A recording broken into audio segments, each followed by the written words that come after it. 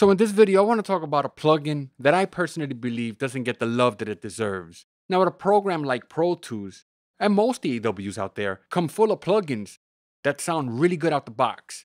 And one of those plugins is this Avid Channel Strip plugin. Now, this is a fantastic channel strip. I understand you got other companies out there emulating classic gear. And if that's your thing, cool. But I want you to know that this is also emulating a piece of gear. It's emulating a System 5 console. If you go on the net right now, you might pick one up for around 30 grand. But guess what? You have a channel strip here, and it's fantastic. So before we talk about this channel strip plugin, I'm going to close it, and we have a session here, something that I created right before I decided to record this video. Let's check it out.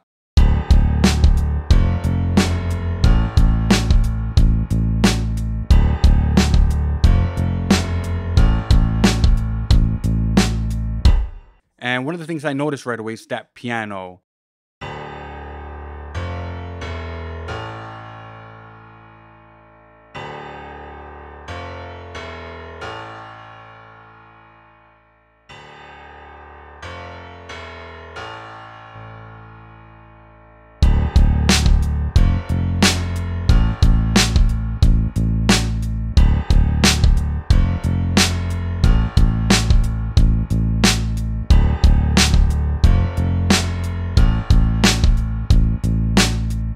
So what I want to do, I want to go to the mixer window and I want to solo that kick.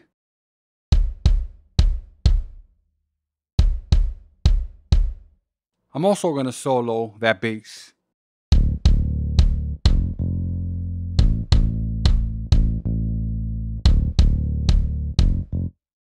Okay, they're not really working together. So what I want to do, I want to create a sidechain. Before I created this part of the video, I kind of did it already. So on the kick track, I have a send going to 3 and 4. Then on the channel strip, on the bass track, I have a key input set to bus 3. And all that I need to do is go to the sidechain tab. I'm going to turn it on by clicking the little speaker icon. And the source, I'm going to select it to key. So when I play this back,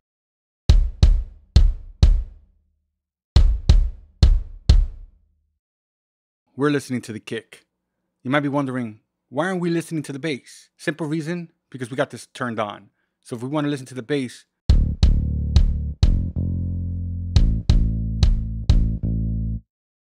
so if you take a look at sidechain, over here, every time the kick comes in, you're going to see the indicator.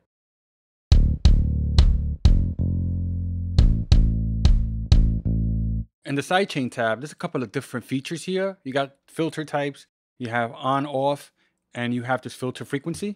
Check it out.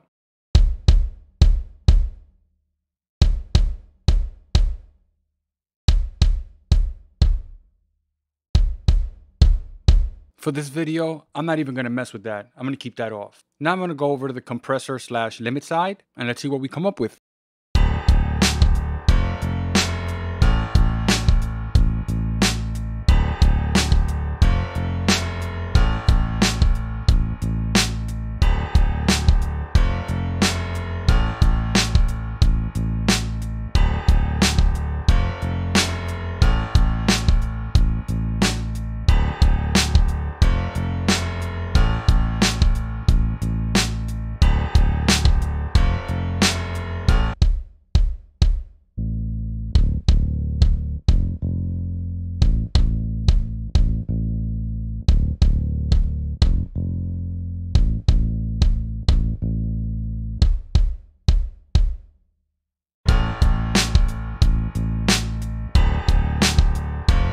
Of course, I'm exaggerating. I want you guys to hear this. There's really no reason to be subtle. So as you can see, this channel strip is a pretty powerful channel strip. It comes with your DAW.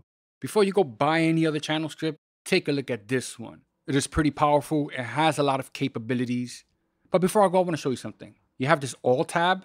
You can control everything from here. Instead of going through each individual tab and adjusting everything, and you have every single option you need.